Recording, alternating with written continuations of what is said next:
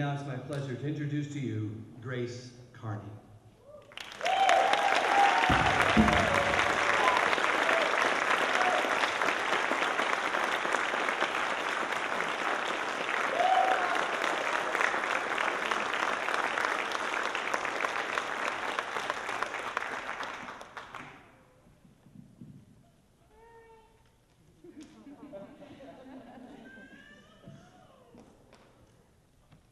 Michael was an exquisite individual, a devoted teacher, loving husband and father, and caring friend and mentor. He holds a very special place in all of our hearts. He definitely left his mark with anyone who's ever had the pleasure of sitting down with him, as he always seemed to know the right thing to say to make things better. But among Michael's most significant gifts was his music. He had a remarkable way of reaching deep into your soul to communicate his love and general love for life, as you will see in the video later in today's celebration of Michael.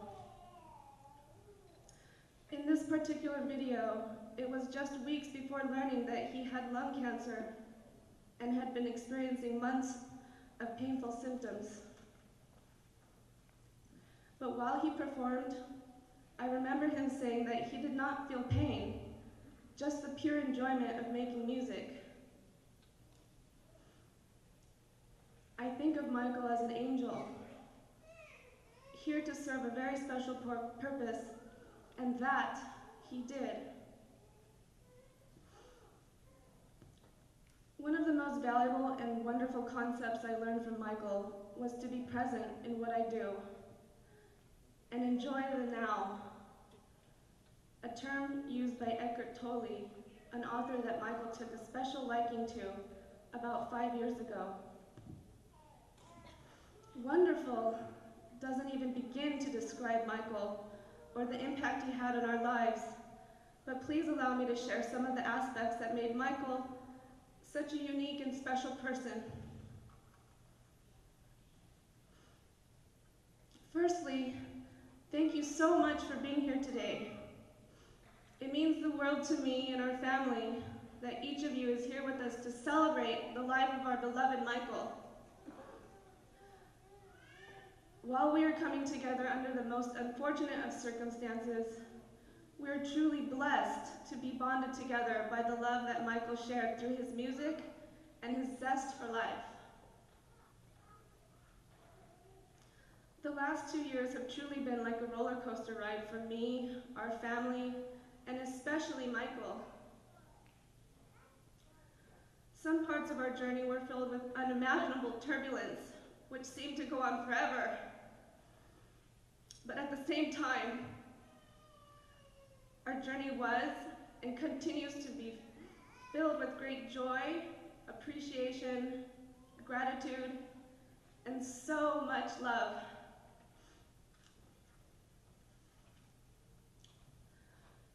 I have so many people to thank for being part of our journey.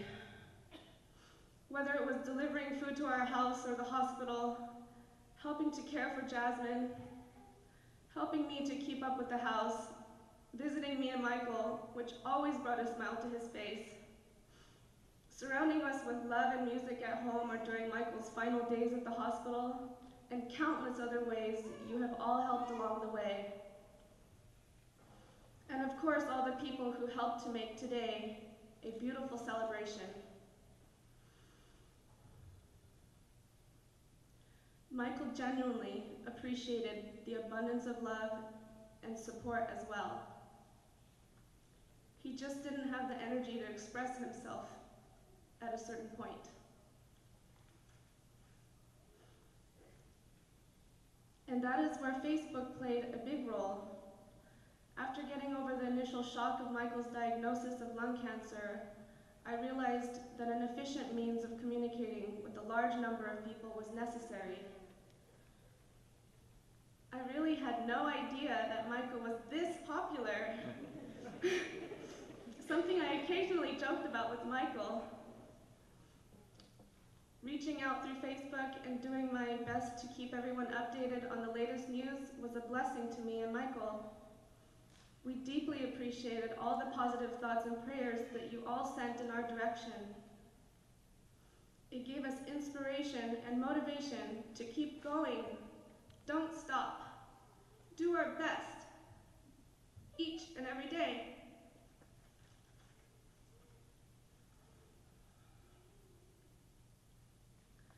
Michael was also a lifelong learner. He had a strong desire to learn about different cultures and of course the music of each culture. This could only be carried out by visiting the actual countries and truly experiencing the beauty of these cultures. Something he also felt was necessary for his students to experience, which is why he took several groups of students and teachers to Brazil and also Ghana, West Africa. Another significant part of his life was being parked on the couch, thoroughly enjoying hours upon hours of following his favorite sports, football, baseball, and basketball, in no particular order. This was his favorite way of relaxing after a long day at work. And this is not to say that he did not enjoy his long days at work. I truly don't know anyone who loved his work more. When it comes to the importance of life, I think the most meaningful message that resonated in Michael was that we all deserve to be happy. Such a simple concept, but one that seems to bring clarity time and time again. It's a message that Michael shared with me in the beginning of our time together, and a message that will continue to give me clarity throughout my life. We all deserve to be happy.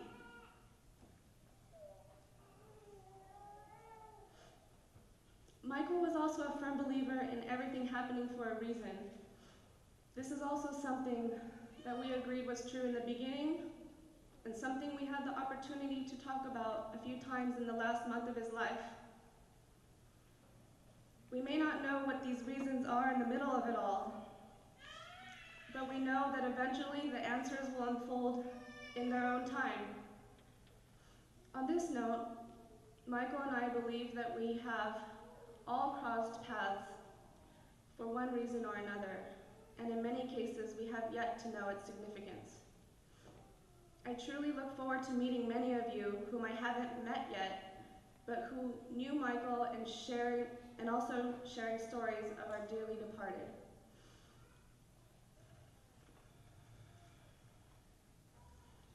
I know that many of Michael's students thought of him as a father figure, as well as a mentor and teacher, a very special person in countless ways.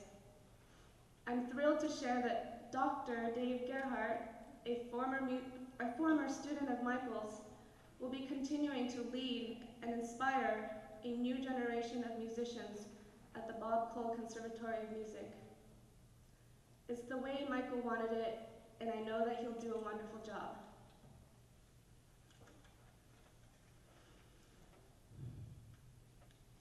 Michael was a remarkable man, my soulmate, my sweetie, my everything. I loved him dearly with every ounce of my heart, and I always will. His departure from our physical world was a miracle itself. Although he lived a short life, he also lived a very full life. And we can be sure that his spirit will live on forever. Until we meet again, Michael, I love you.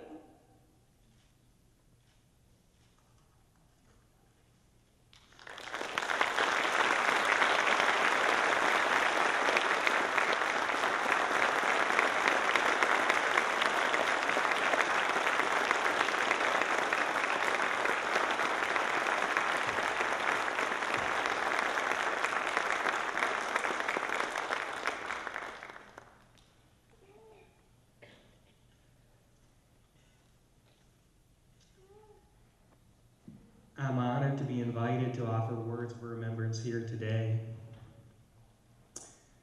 Let me first say that I offer my deepest and most sincere condolences to Michael's family. In fact, the two greatest pillars of Michael's life were his family and his music. It is so appropriate that we have all come together today to honor his memory by bringing those two pillars of his life together. Thank you to everyone for your musical performances today, and I am sure that Michael would have been very proud. Michael never gave up. He never gave up on a performance. He never gave up on a piece of music. He never gave up on a student. And he never gave up on his family. He never gave up on life. From the moment of his diagnosis, he continued to fight courageously throughout the conflict and confusion of his treatment. And he shared his spirit with his family and his friends through his very last day. It is impossible to express how deeply he will be missed. Michael was my friend for 25 years, and there are some things I'll never forget about him. I'll never forget how we met. It was the spring of 1987 in Fresno, California, at a Percussive Arts Society Day of Percussion. We were both backstage before a performance, and within about 2 minutes of talking to him, he made some outrageous wisecrack, and he had me laughing my head off. And I knew right then and there that I had a friend for life, and we managed to find ways to work together, play music together for the next 25 years. I'll never forget what a great musician that he was. He had a very refined musical taste and sensibility, and in short, he had an uncanny sense of knowing what was good. He was a great improviser, and he had an incredible ear for music. Basically, I always thought he was a natural. And I always learned something by listening to one of his solos, and even more by talking to him about it. I'll remember those experiences forever. I'll also never forget the doors that Michael opened for me. The first time that I went to Trinidad in the Caribbean, it was with Michael. The first time that I went to Brazil, that was with Michael. The first time that I went to Africa, it was not with Michael, but it was because of Michael. And how many of us here today can say the same or similar things?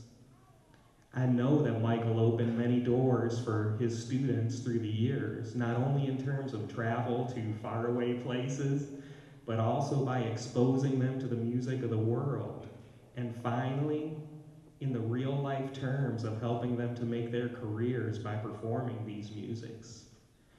I know that there are so many pan players in Los Angeles today, and also people who regularly perform Brazilian music, African musics, and I can only guess and wonder how many of them had their first exposure to that music through Michael.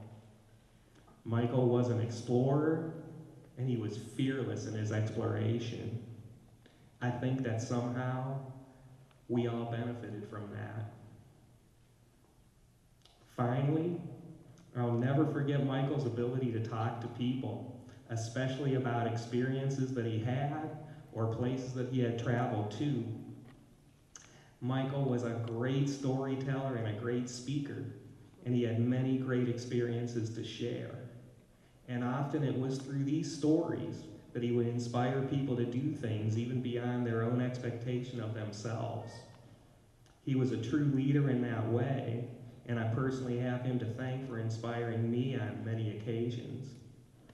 In fact, those of you who know me, you know I love words. And the words inspire and expire, well, they're very close. They both come from the same Latin root for spirit, spiare, breath. Expire, well, of course, it means to breathe out, that the breath has gone. Inspire, on the other hand, means that the breath is come inside you, that you are inspired. And that's how I'm leaving here today, with Michael's spirit and Michael's memory in me. May he rest in peace. Thank you.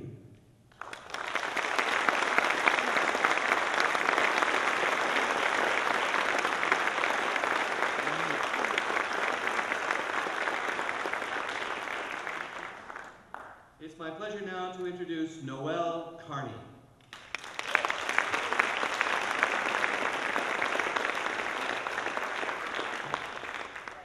Hi, I'm Michael's oldest daughter, but I just call him Daddy. I'm here to talk on behalf of my mom, Jan, and my brother, Nico, and, well, of course, my little sister, Jasmine, but I'm not quite sure what she would say. My dad was really inspirational. It's pretty clear based on the amount of people that are here today and the amount of people that were with us throughout this journey that we had to go through. But most of what I learned from him was when I was really little, and most people wouldn't think I would remember, but you can't forget things that Dad taught. We used to play sports all the time, and he would take me to my basketball games, and he'd sit there at every practice, and he would always cheer for me, and he'd have his little dorky hat on that he always wore. And then we'd go camping all the time, and we had so many interesting stories when we would go camping. One time we had these French guys at our campsite, and I don't know if any of you have heard this story, but they got really drunk one night and decided to walk into our campsite and throw everything around and make a lot of noise.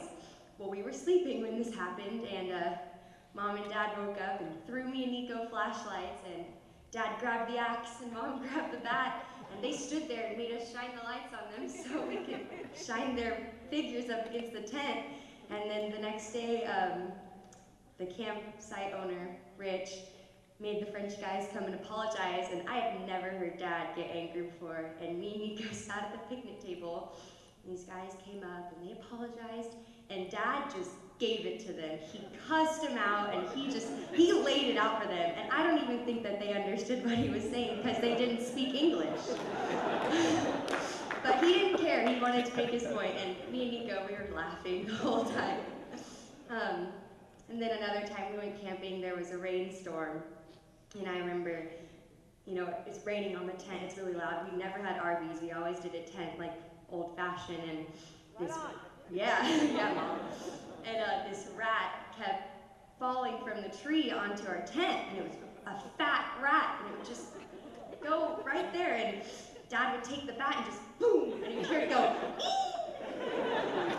And we were like, oh, we don't have to worry about that again. And like 10 minutes later, and we did it all night long. But I was really little, so I only have a few stories of that I remember, but we used to go camping everywhere. And then as I started getting older, I started, Nico was figuring out what he wanted to do, and he really caught on to the drums, and he's amazing, and Dad taught him almost everything he knows, and he plays every day, and I love it. It reminds me of Dad all the time, but of course Dad thought maybe I would want to play the drums. And so I thought about it, and I was like, yeah, I'll take some lessons, and he was the meanest teacher. Really. And I took a few lessons. I got my, holding the sticks, I sort of got it right. But I couldn't get my paradiddles. I have to admit one thing. Dad, all I can remember are my paradiddles. I know them all. Paradiddle, double paradiddle, triple paradiddle. Well, after I couldn't get those, I quit and I told him he was mean. But after that, it was pretty clear that I always wanted to sing, and so Mom and Dad got me into singing lessons and dance classes, and I started doing musicals. And it was pretty hard for me when I was 8 or 9. That's when Mom and Dad split up. And I didn't get to see him as often. But he didn't miss one show of mine. He came to every single one. And I have so many pictures, and every time he came, he'd bring me a big bouquet of flowers. And I also went through a phase where I wanted to be a YouTube star. And Dad would play the piano for all my songs, but I think he knew before I knew that the YouTube star wasn't going to happen because he said, "Don't put my name on these videos." So I had to say, Noelle, Carney, and Dad. But he wasn't embarrassed for me, just his reputation was too high. Excuse me while I take a drink. If you can't tell, my brother's funnier than I am, but we got it all from my dad because he's so weird. Whew. Anyways, so I've been going to Cal State Fullerton this past year, and I'm majoring in musical theater. And I haven't been performing this year because my schedule is crazy, but it's been hard because Dad was really sick, so he wasn't able to come to a lot of my performances if I would have been any. But my senior year, I got to be in my senior musical, and I remember Dad was really sick during that, but he came, and I was also very, very lucky to share this moment with him. My senior year, I was nominated for Homecoming Queen, and I went through a period of time where I was pretty upset with Dad for not staying with our family, and when you're on the homecoming court, your opposite sex parent walks you down the field, and I didn't know if I wanted Dad to walk me down the field because kids hold grudges, you know? And I sat down with my mom and I told her that maybe I wanted her to walk me, and one day my dad came up to me and he said, like, "I really want to walk you down the field. Like, it would be such an honor as a dad. I'm so proud of you and everything you've done, and you're such a great person, and I want to be that person that gets to do that with you." And I decided to be nice. Just kidding, I really wanted him to walk me down. And we sat down and we got really close during that week, and he walked me down the field, and he got in his tux and he matched my dress, and we walked down together, and it was so special for me because I don't know, I miss having my dad, you know?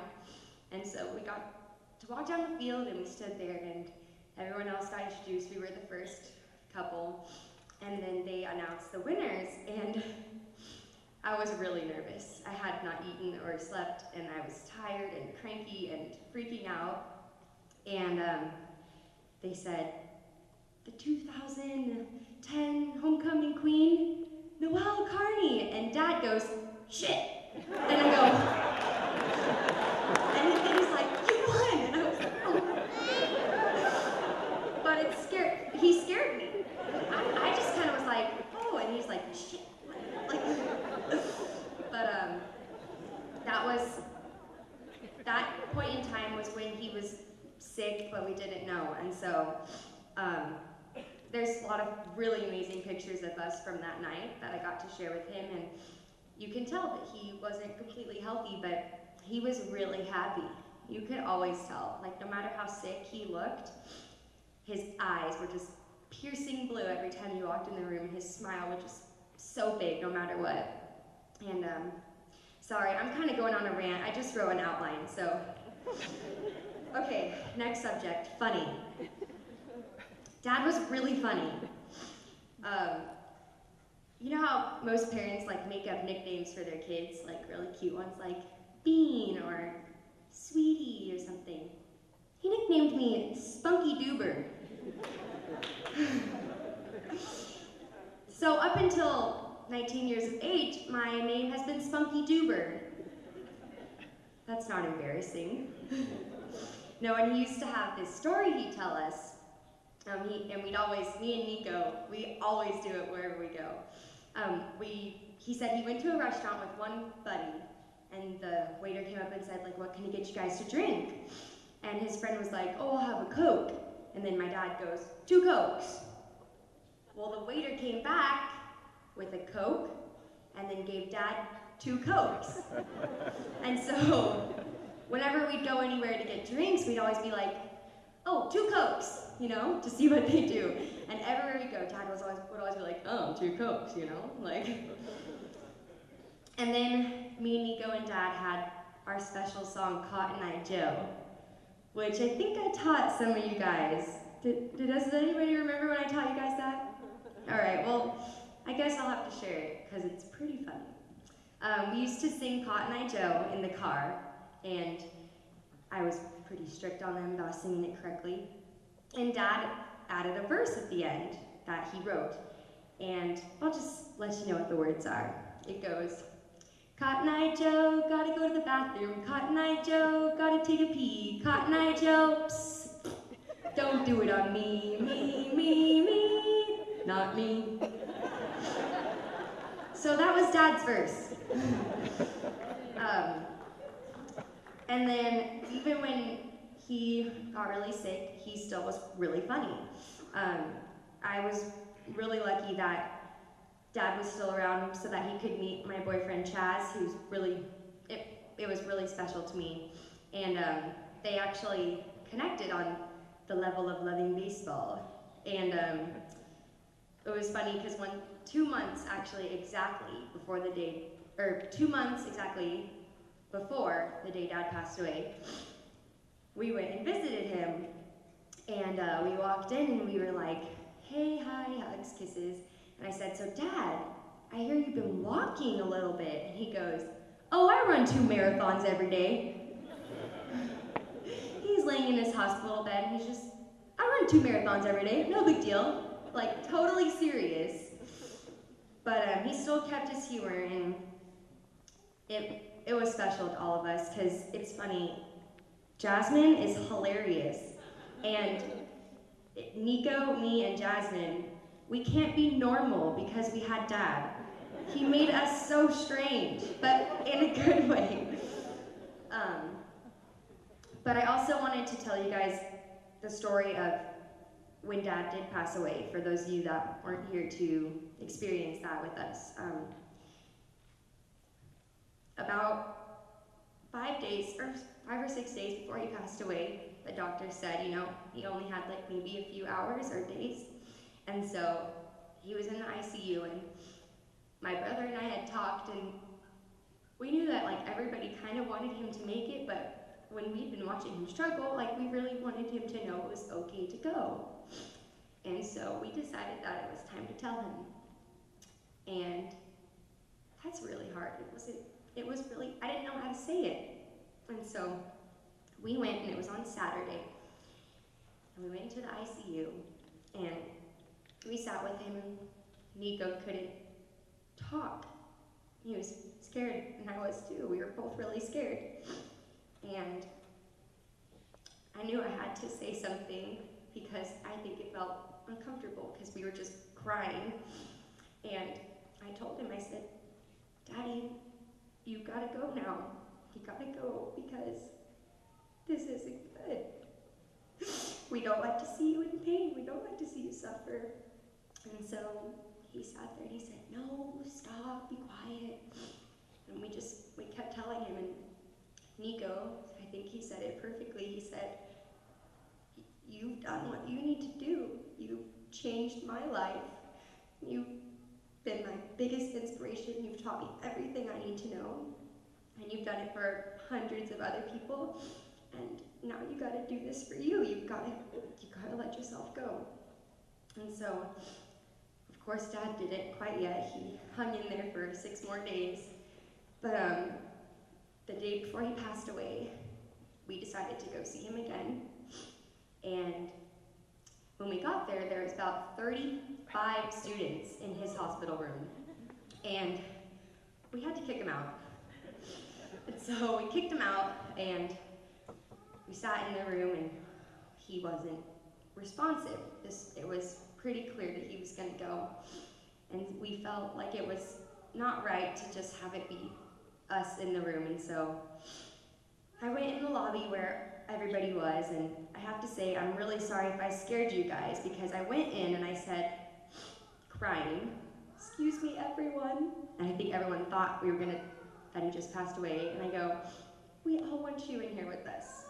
And I think everyone had a sigh of relief at that point, because I just scared the crap out of them. But I said, bring instruments, we just want us all to be together. And so I walked back into his hospital room, and it was the most beautiful, magical thing that happened next. I never think I'll love any moment more than this. One by one, everyone came in, and one man started singing this chant. And next thing you know, you've got a tambourine, a shaker, a conga, clapping, and everyone is singing and playing music. It was like the biggest party in the world. It was so cool. And there was about 40 of us in the room. It was really hot in the room. But it was beautiful, and they sang so many songs that Dad has inspired them to know. And even though he couldn't respond, I know he loved it. I know he loved it because it was special for us too, all of us that were there. And then my dad's favorite song in the whole world is Somewhere Over the Rainbow. And Grace wanted me to sing it to him. And that's really hard to do. And so one of the guys got his guitar out, and I started to sing it, and I couldn't. And everybody started singing it to help me. And I couldn't, I can't even explain how beautiful it was. I'm really grateful to have that experience with my dad. So thank you for everybody that was there. I think about it every day. And I know that Dad, after that moment, I know he finally said, I can go now because I got everyone and I got what I wanted. And I know that meant a lot for him. So then I want to welcome up here two girls that are from my high school. We're going to sing Somewhere Over the Rainbow, if I can. We got together my junior year in high school, and we started singing in my choir, and we decided to do a girls trio, and Dad would always say, like, oh, you guys are the best thing about the concert, you know? And we split up for about 2 years, and on Thursday, June 14th, I texted them in the morning, and I said, can you guys come over? I need you to come sing to my dad. And they got to my house at like 2, and we practiced all of our songs, and we got on the road and started heading to Dad's, and by the time we got there, he passed away like about 10 minutes ago.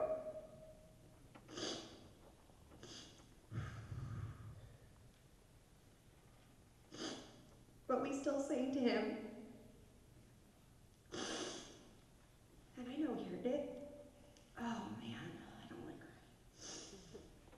But anyways, since then we've gotten back together and we've started making a CD and learning more songs, and it's crazy how something can spark you to want to do what you love. And I think that's what Dad gave a lot of people. So once I'm composed, we're going to sing for you guys. We're going to sing Somewhere Over the Rainbow, which is my dad's favorite song. Thank you guys for being here.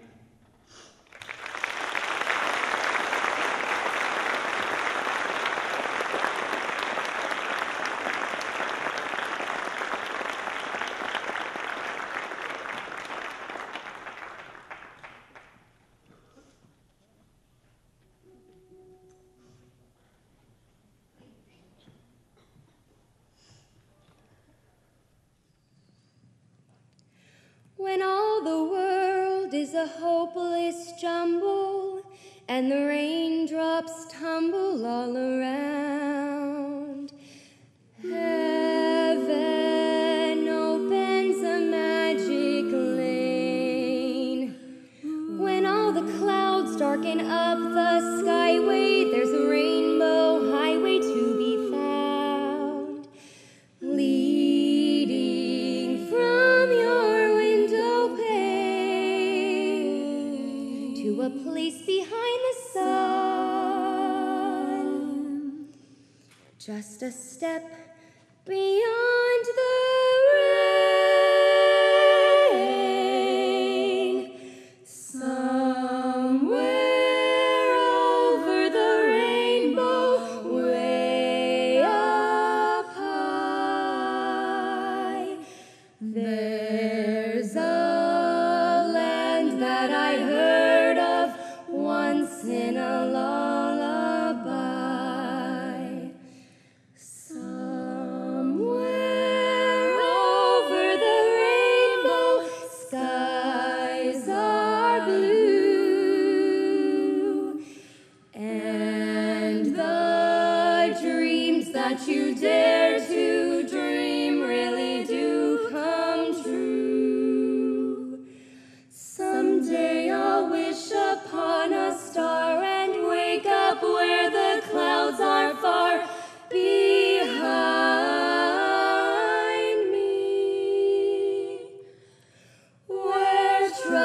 apples melt like lemon drops away above the chimney tops. That's where you'll find me. Somewhere over the rainbow, bluebirds fly, birds fly over the rainbow. Why then, oh, why can't I? If happy little bluebirds fly beyond the rainbow, why, oh, why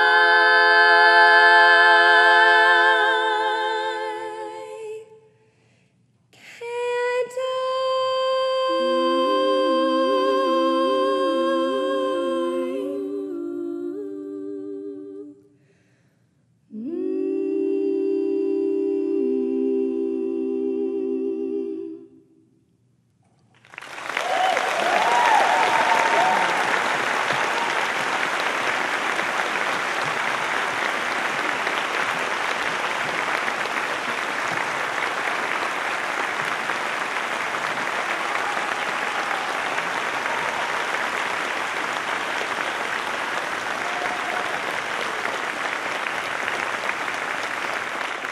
Please welcome Gabe Cinquegrana.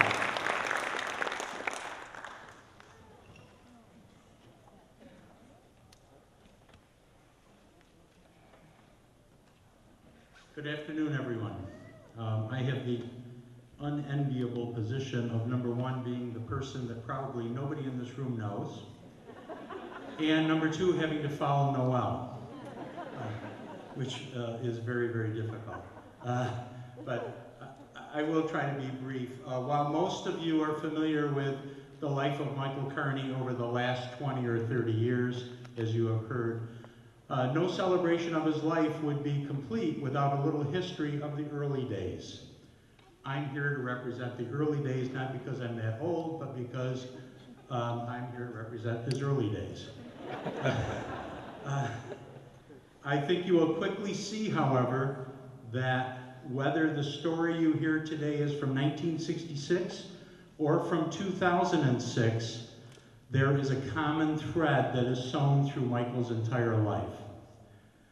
Michael and I became acquainted 45 years ago when I started dating his sister Debbie, who is now my wife and who is in the audience. So on behalf of Michael's mother, Jan, who is also here today, and sister Debbie, as well as his younger brother Brian and sister Tricia, who are still back in New York, I will try to be brief, but have a few stories to tell. There are many who would like to take credit for the enormous talent Michael has. One of his oldest friends, Bill Decker, who still lives close to the old homestead, speaks often of the days in August 1966 when he convinced Mike to join the Shortsville Shamrocks Drum and Bugle Corps. Mike was 15 at the time. By the way, when I refer to him as Mike, his entire youth life, we always referred to him as Mike. I don't think he became Michael until he came to California. So I may go back and forth saying Mike or Michael. Anyway, the usual process for someone joining the drum corps as a rookie was to play cymbals or tenor drum for a year or so before advancing to snare drum and eventually the drum line. At that time, Michael was the youngest member of the corps with very little playing experience, but he made it clear he wanted to play snare drum. He soon displayed the ability and desire to achieve his goal, and with every practice session, it became obvious that Michael had a unique talent.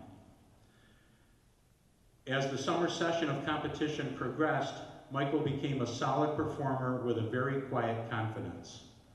On one particular occasion, as the corps was rehearsing for a very important competition, there were some changes that needed to be made to the show and to the program by the instruction staff.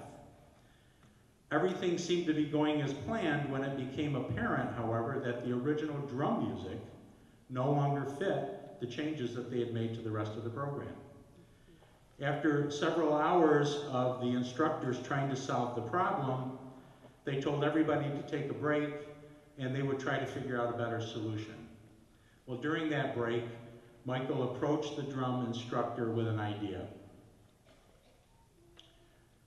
Michael's idea was put into the program, and within a short period of time, the section of music he wrote fit perfectly.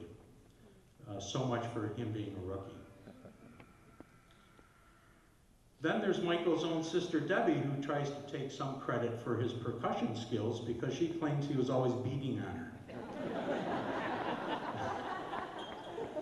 But they were brothers and sisters like Nico and Noelle, and I'm sure that that's what brothers and sisters do. There are some stories of walls and heads and broken things. I won't go into any of that. But even more than that, and what she actually was referring to was his incessant need to beat or tap on anything he could find all the time. We would be watching TV and he's tapping on the arm of the chair. We were at Thanksgiving dinner at his grandparents' house, and he's at the dinner table beating out some tune with his fork and his knife. 3 or 4 years ago, Michael and Grace visited us in New York, and we drove them to Niagara Falls. I was driving, he was in the back seat behind me, and for the 2 hours that it took us to get there, he was constantly tapping on the back of the seat. I myself would like to take some credit for Michael's talent because I introduced him to the world of professional music when I asked him to be the drummer in my rock and roll band.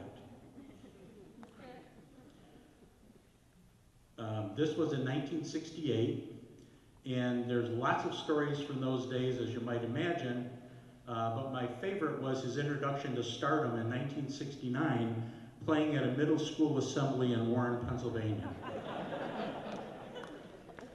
At that time, we were traveling, as Michael called it, we were on tour, with a group of traveling minstrels, or hippies at the time, who called themselves Larry Gross and the Happening Show.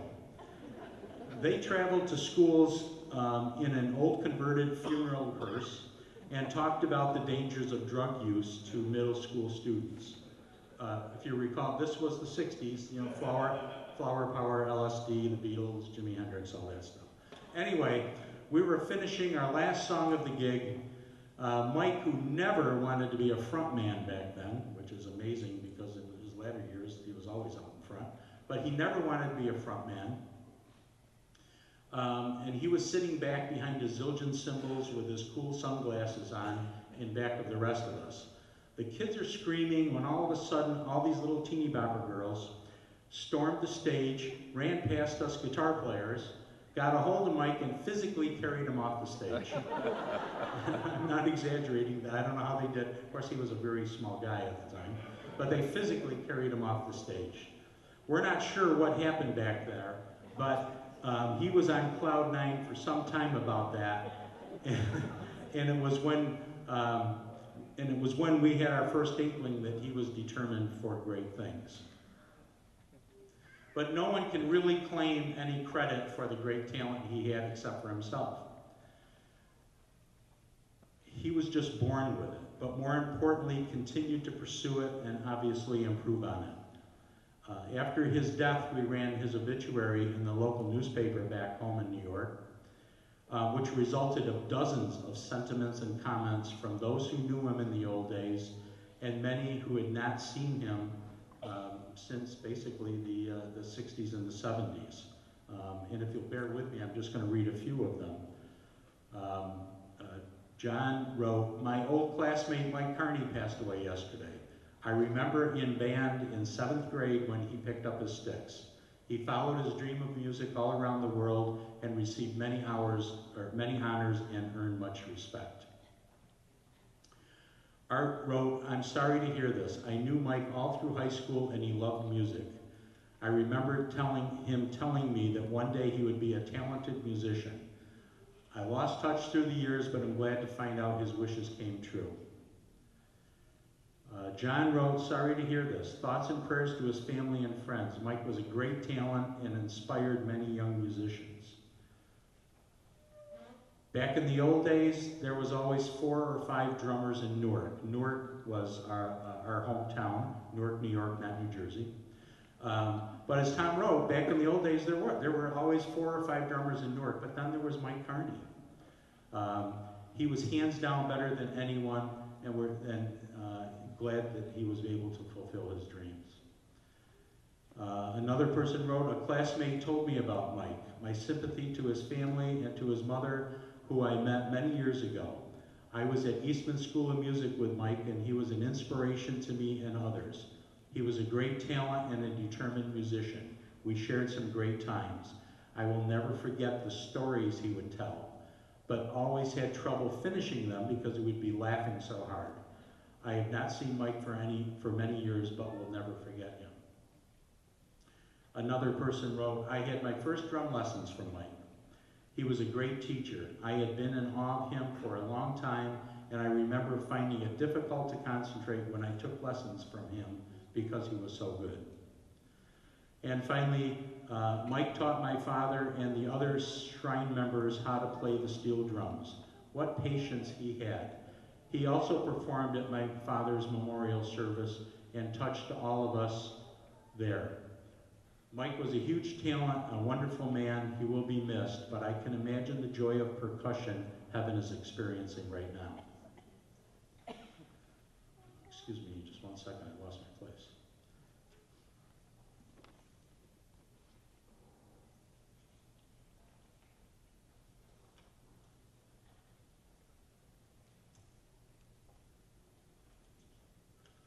I'm hurrying.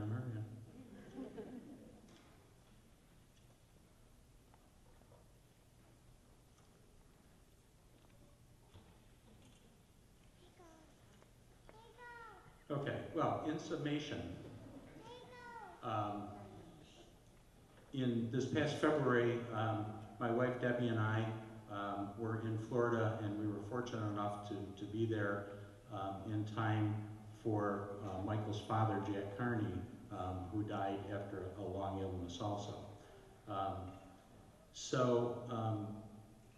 The only consolation that we have in Jack's death and in Mike's death is that at least when Mike passed away, he had somebody to be a friend with and somebody to be with when he got to heaven. Thank you very much. We appreciate everything that everyone has done for Mike and his family. Obviously, being 3,000 miles away, there's not an awful lot that we could do. We tried to keep in touch and do as much as we could, but we thank everybody for everything that they did, and thank you for being here.